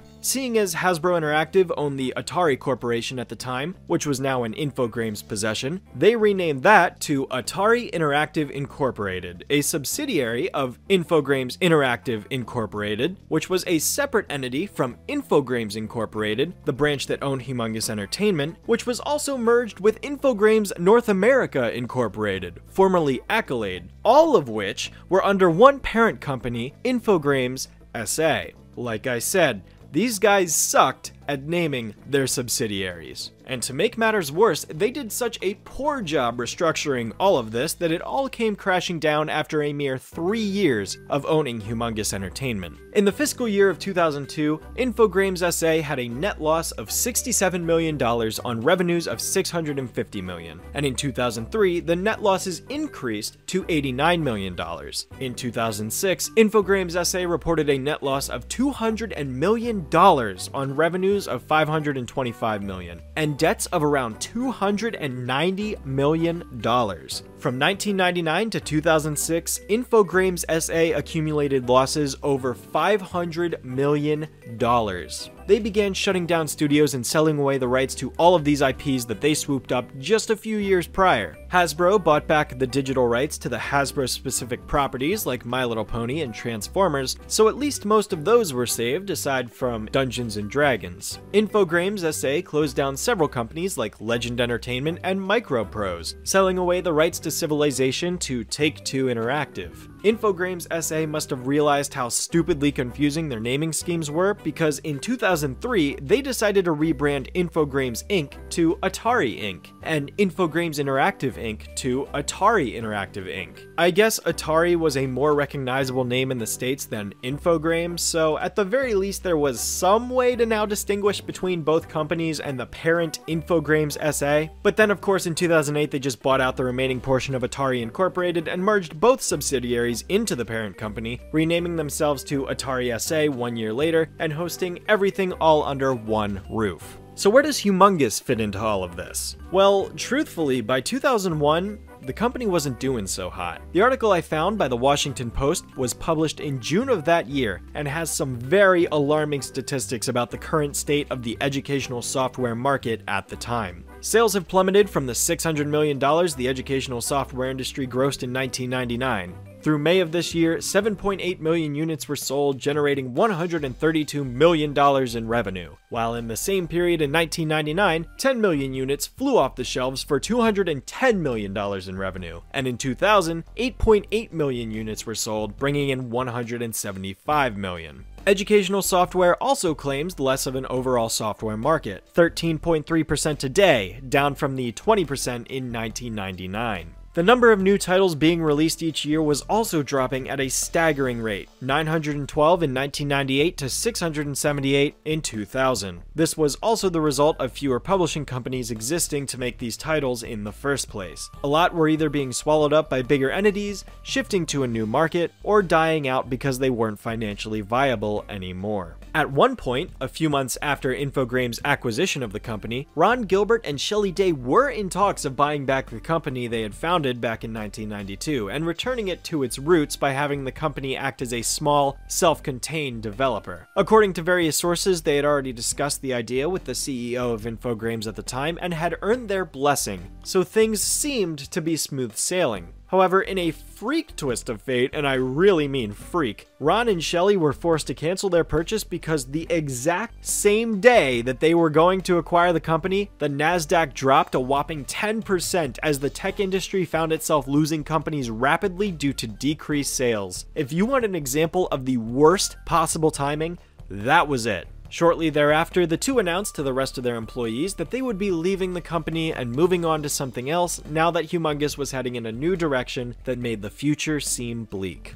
Humongous still released a few games at the very start of the new decade: Pajama Sam 3, Backyard Baseball 2001, Putt-Putt Joins the Circus, Spy Fox 3, and Freddy Fish 5. Sadly, however, Freddy Fish 5 would be the last Humongous title released before a shocking twist that would change the fate of the company forever. June 13th, 2001 was a day like any other for Humongous Entertainment's 200 employees, and to possibly get amped up for the release of Freddy Fish 5, which was just coming out less than a week later. Early in the day, the entire staff received a vague but slightly concerning email from upper management. Important announcement to all Humongous employees. We are conducting a mandatory all-day company staff meeting off-site tomorrow. All employees except technical support are required to attend. The meeting will start at 9 o'clock. Please be prompt. Directions to the hotel are below, and there will be copies of directions in the lobby. Of course, many of the employees weren't quite sure what this was alluding to at first. Sometime around lunch later that day, the company received a second email stating that there would be a network shutdown at 3 p.m., and the employees were asked to leave the office immediately and take the rest of the day off. As a former Humongous employee recalls, the mood around the office had completely shifted in a matter of hours, as many people began to fear for the worst. The next day, on June 14th, 2001, employees were gathered at the Embassy Suites Hotel in Linwood, Washington, where they were instructed to line up single file and wait for everybody to arrive. Every person was then filtered based on a written list of names into one of two rooms: Mount Baker or Mount Rainier, named after famous mountains located in the state. Those that were filtered into the Mount Baker conference room were then given the news that they were all fired on the spot. Just like that. Thanos must have gotten all the Infinity Stones that day, because in the snap of the fingers, nearly half the company's staff was wiped out. To make matters worse, for the terminated employees, they were forced to schedule individual appointments to collect their belongings, as they had to be overseen by a personal escort to prevent the possibility of theft. There were dozens of assets, artwork, documents, code, etc. that were never recovered and likely locked away forever, never to be seen again. To say that this was an unceremonious way to break the news to 40% of the company's staff that they no longer had jobs has got to be an understatement, and I can only imagine what both they and the ones who got to keep their jobs must have felt like sitting in those rooms. I mean, to go to all this trouble to filter the entire company into a hotel just to say, "You're fired," or "Your friends are fired." As one unnamed artist put it in an article from Kitsap Sun that was published just a few days after the event, "The unceremonious layoff was hideous. It was the most hideous way to do it. We were family. We made family games. Worst of all was the way the staffers were set into separate rooms at the hotel. Those keeping their jobs to the right, those being offered severance pay and helping formulating resumes to the left." Nancy Bushkin, spokeswoman for Infogrames, said that the company decided to deactivate keycards and conduct the bad news meeting off-site to make the situation more orderly. But I don't know. This just sounds like it took less effort on the management's behalf because they didn't have the guts to talk to these people one-on-one, and instead thought it would be faster and less personal to get it over with by shoving everyone in a room and dropping the news in bulk. Talk about a coward's way out. And it certainly doesn't help that the company announced it would be shelving all adventure game titles from that point on. All remaining Humongous employees were to focus solely on the Backyard Sports titles, effective immediately. Why'd Backyard Sports stick around while the other games got shelved? Because those games were more cost efficient and made the most amount of money. It was purely a financial decision to uproot what was once a beloved children's software company and turn it into a cash cow that only produced one game series every year. At one point, employees were told they were not allowed to even send company-wide goodbye emails because there were too many being sent. Well, gee, maybe that was because 82 people just got laid off out of the blue. And what makes it even more shocking is that despite the market for children's edutainment experiencing a bit of a dip, Humongous's games were still selling well. Freddy Fish 5 ended up being the second best-selling adventure game of 2001, according to PC data, and many of Humongous's other titles were still selling well too.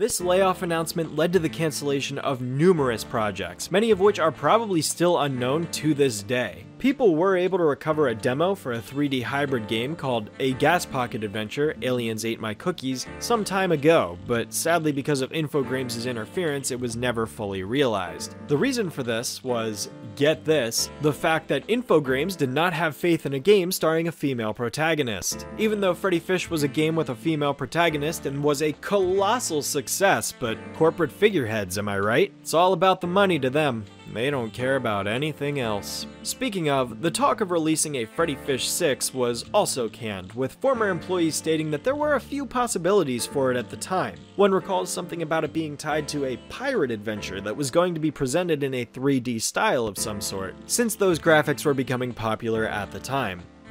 I wasn't at the level to hear about decisions like this, but my impression is that we would have made more games with all the characters if we had the chance. There were so many creative people at Humongous, I'm sure people had more adventures in mind, but the games were really expensive to make with all that hand-drawn animation, and trying to do it more cheaply was unsatisfying. There was also the problem that the audience was shrinking over the years as kids were playing games meant for older kids instead of games like ours. Kids were getting older, younger, was the phrase. Dolls, etc. faced the same problem. And then there is the fact that the old games were still really good but could be found much cheaper. If Freddy 6 would cost $20 but Freddy 3 was only $5, maybe more and more people just wait for the games to get cheaper before buying the newer ones, so it makes less sense to make them from a business perspective.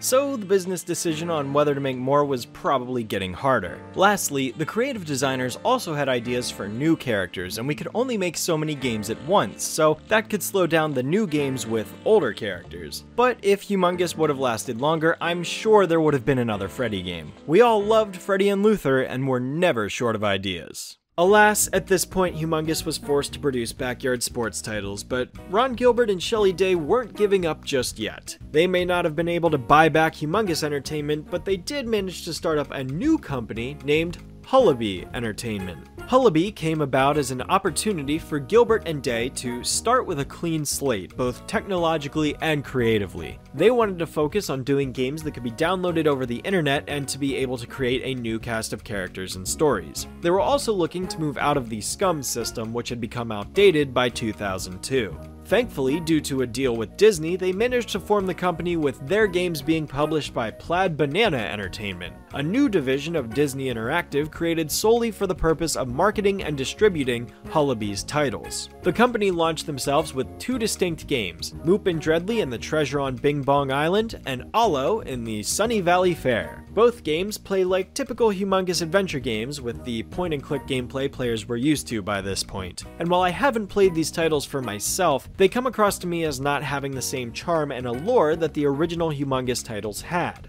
I mean no offense when I say this, but Humongous comes across as a diet Humongous. I appreciate the attempt to try and recreate the same aura that the original company had, but I just don't think it worked out here. Moop and Dreadly I can best describe as a Calvin and Hobbes type of scenario, and while I appreciate Allo going for a clay-like art style, the character design itself is extremely bland as he is just a blue ball and nothing more. The characters just don't have the same appeal that the four big Humongous properties did.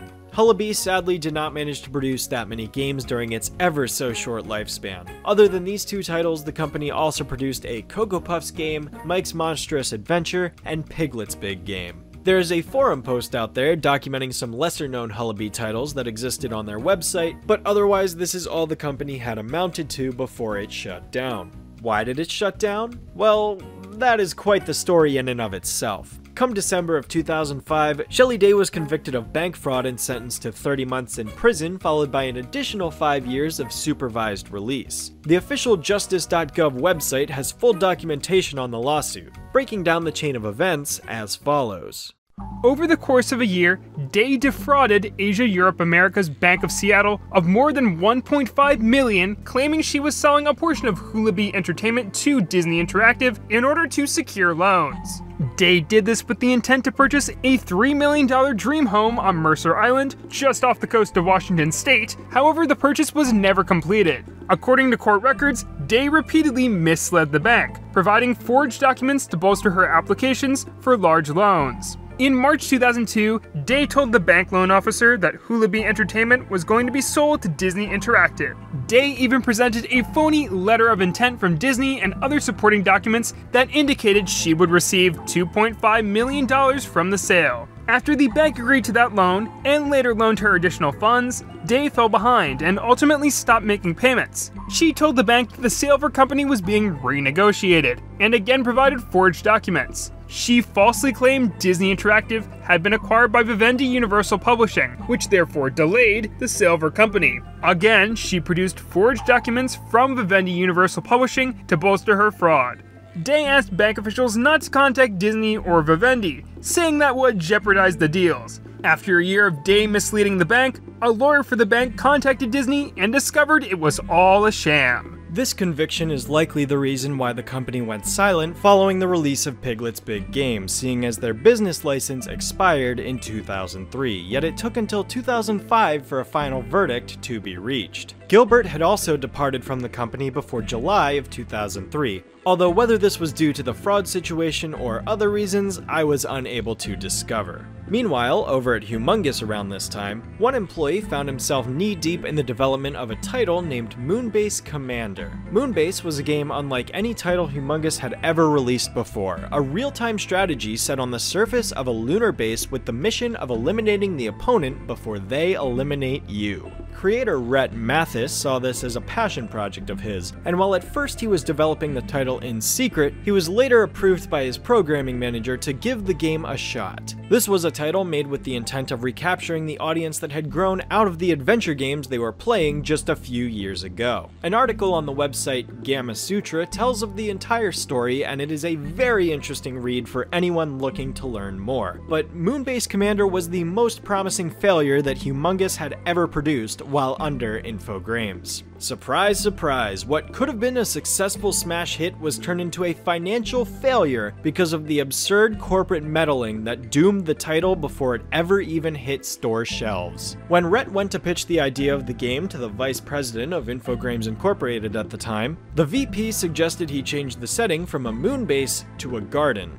Why? Heck if I know. Apparently this guy thought that gardens were more appealing to kids and teenagers than moon bases. I don't know. Luckily that never ended up happening and the game kept its original setting. One thing is clear to me from reading this article. The executives at Infogrames Incorporated were some of the most out-of-touch corporate figureheads I think I've ever heard of. When Rhett went to pitch the game to the executives that would approve or deny its release, they took one look at it and just suggested they ship it as is, before the game was even finished. On another separate occasion, an executive tried giving a pep talk to the entire Humongous staff by showing them footage of the game Kingdom Hearts, which had released at the time, and told them that they should try making a game like it, not realizing that Kingdom Hearts was like 20 times the budget of a Humongous game and was far beyond their capabilities with their currently available resources, on top of the fact that these same executives had laid off 40% of their staff less than a year prior, which meant less hands working on the game, which meant more time would be needed to complete something like that. It's like they magically thought they could just press a Make Kingdom Hearts button and have the product on the shelves. This sort of ignorance created a massive drop in morale rather than a pep talk for Rhett and other Humongous employees at the time, and I completely understand why. It's honestly a miracle that company got as big as it was with all of the stupidly asinine decisions they were making. To make matters worse for Moonbase,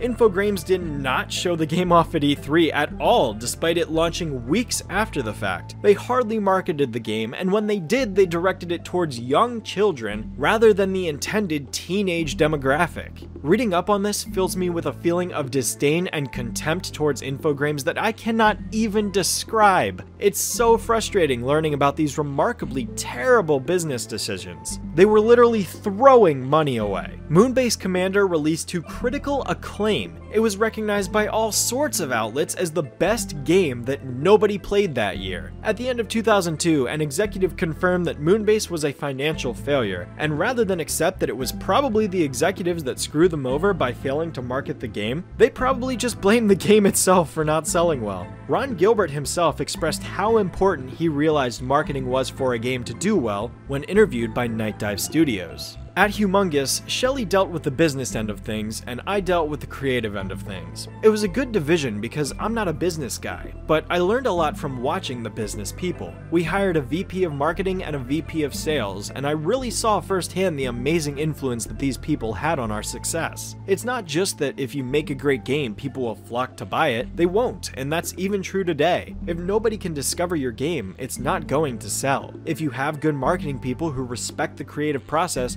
it's a wonderful marriage. And we had that. Clearly, Infogrames did not respect the creative process. But Infogrames' incompetence didn't stop there. There was a sparkle of hope that reignited when the company, now rebranding themselves as Atari Incorporated as mentioned earlier, greenlit 2 junior adventure titles for Humongous to release in 2003. Putt-Putt Pep's Birthday Surprise and Pajama Sam 4 Life is Rough When You Lose Your Stuff. Unfortunately, however, these titles did not live up to the quality of previous games due to a varying degree of factors that were primarily the fault of the parent company not providing the staff with enough time and resources to tidy up the finished product. What a surprise. Benjamin Young had some very interesting insight to share on the Humongous Alumni Facebook page, stating that hand-drawn animation being expensive coupled with the fact that there were so many costs spread between CD distribution, stores getting a cut of the sales, Infogrames getting a cut of the sales while giving nothing in return, and the fact that the games were only sold for like $20 each, meant that a lot of copies had to be sold for the company to turn any profit. Infogrames at the time didn't want small profits, they wanted the big money. And despite Humongous games being of higher quality and better reviewed, they were more interested in the release of the absolutely atrocious Matrix game that came out at the time.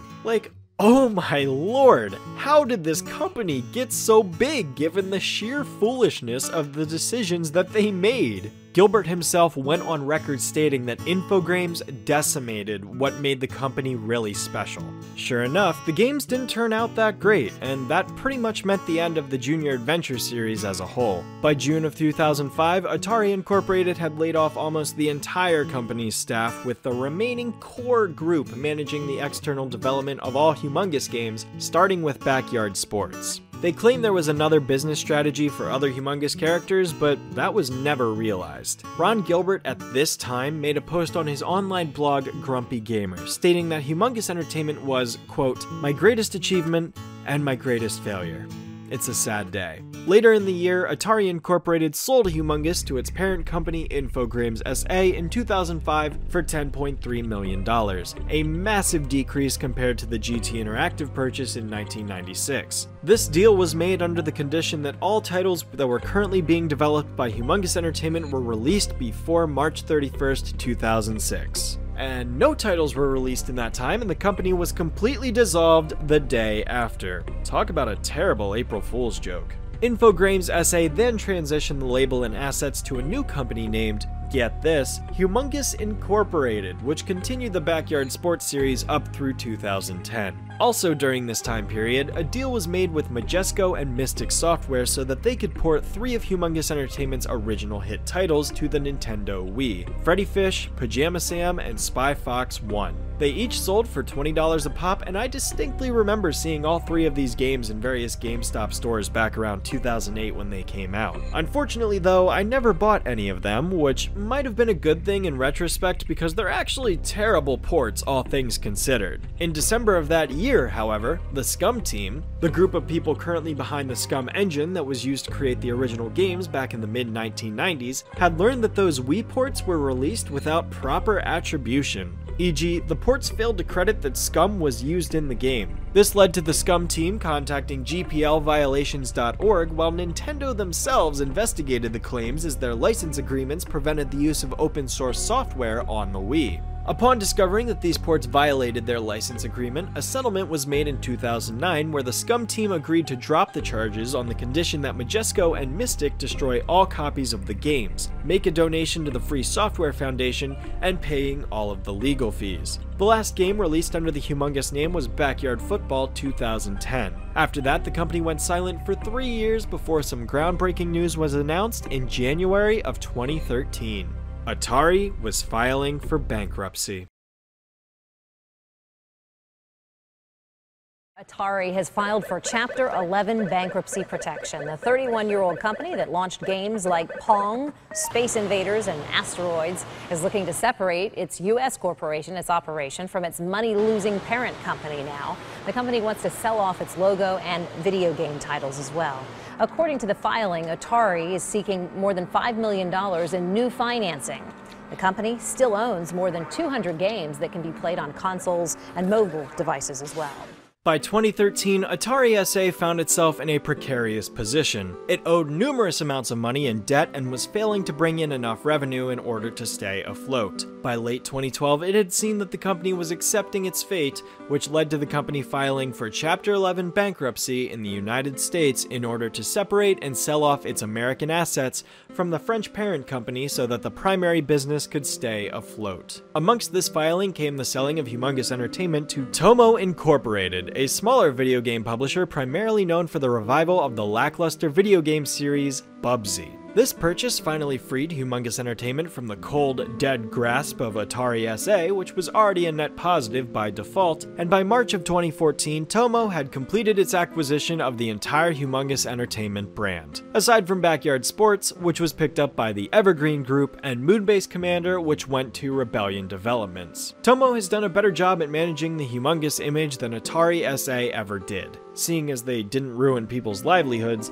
and relaunched the Humongous website in early 2014 with a new look and logo, advertising all of the old computer games that the company had produced in the 1990s and early 2000s. The company also teamed up with Night Dive Studios in order to port almost every single Humongous game they owned to Steam, iOS, and Android devices, releasing a handful of games in waves at a time over the course of 2014 and 2015. And the brand has been in purgatory ever since. Unfortunately, despite Tomo's efforts to bring the older titles to modern platforms, they have yet to release a single new title under their new ownership as of the release of this video. The only recognized activity from Humongous comes in the form of what appears to be one annual update to the website each year, and infrequent tweets on the official Twitter account announcing when occasional sales go live on Steam or holiday artwork. Other than that, Tomo seems to have done nothing with Humongous Entertainment other than allow it to remain dormant with minimal hope of a future game release. The closest we ever came was with a teaser announcement of various Humongous Entertainment titles getting ported to the Nintendo Switch in the spring of 2019. But 2 years after the fact, and nothing has ever come of this announcement whatsoever. Sadly, as time goes on, Humongous seems to continue to fade further and further into obscurity. Years go by, no new titles get produced, and activity seems to become less and less frequent on Tomo's side of things. In today's culture, Pablo Sanchez may remain as iconic as ever, but I see less and less people recognizing the sheer level of achievements that the company's adventure titles managed to obtain back at the height of their popularity. At this point in time, who knows if a new Humongous Entertainment game could be successful?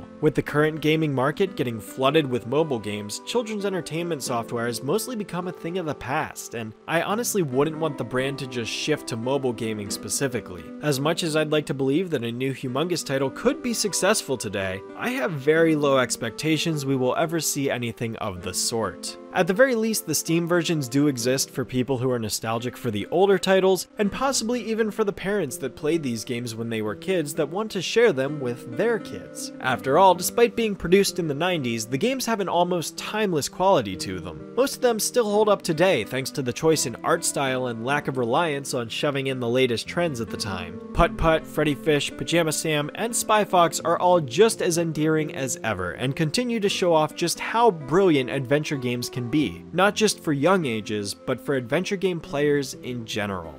In an ideal world, I'd love for the original staff members at Humongous to possibly be given the opportunity to work on a game again. For old time's sake, I think that'd be a dream come true. As it stands, however, it is likely nothing more than a dream. I am grateful for everything Humongous Entertainment did for me as a child growing up during the peak of their popularity, because their games helped shape me into the person that I am today. I will always hold these games close to me as some of my earliest video game experiences, and still look back on them fondly every once in a while. I've been wanting to make a video on these games for years at this point, and now that we're here at the end, I can finally say that I've done it. Getting to learn the entire history of the company from beginning to end, and getting to share it with all of you. Now that we're here at the end of this, over 90-minute long journey, I hope you've come to appreciate Humongous Entertainment more as a game developer, whether you were a fan or not before watching this video. And hey, if you've never experienced these games before and either want to try them out for yourself, or have a child that's looking for some new games to play, then definitely consider getting them on Steam. You won't be disappointed.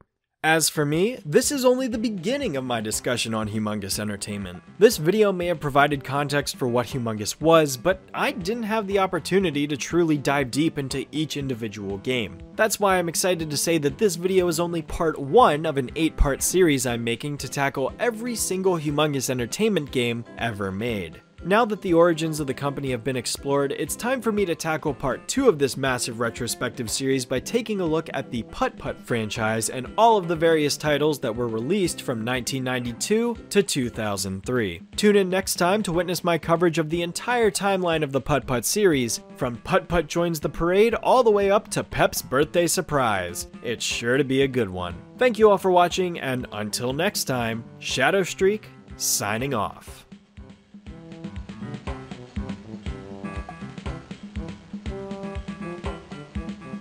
Shadow, this was really long. I can't believe you made me read all this. I don't even know what this video is about, but I hope that was good. Good luck with the video. This sounds interesting.